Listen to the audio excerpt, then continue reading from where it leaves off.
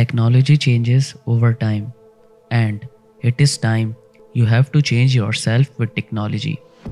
Computers all over the world are becoming smart, and now the hackers all over the world becomes smarter. It can affect our security in the worst way they can. Now we are elaborate on one of the deadliest viruses of the age of technology, and that is brute force and dictionary. A brute force attack is that the attacker knows your personal identification number, PIN, or in some cases tries to log in by common passwords to get access to your system.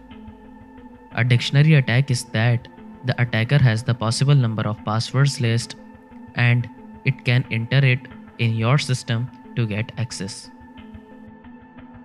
Now, let's take a deep dive into these terminologies with some examples.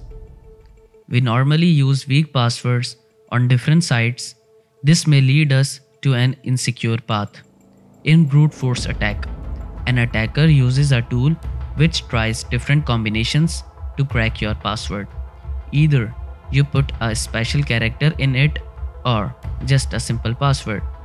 Normally, 4-digit passwords can crack in a minute, while 6-digit characters take an hour, and 8-digit passwords might take days to crack depending on the method of the password you use. Strong sites now are restricted to users to create a strong password to get more secure.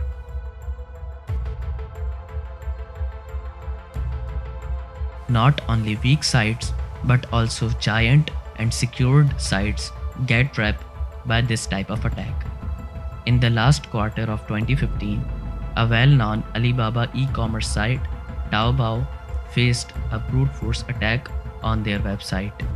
Attackers attack by using the usernames and passwords of their registered users.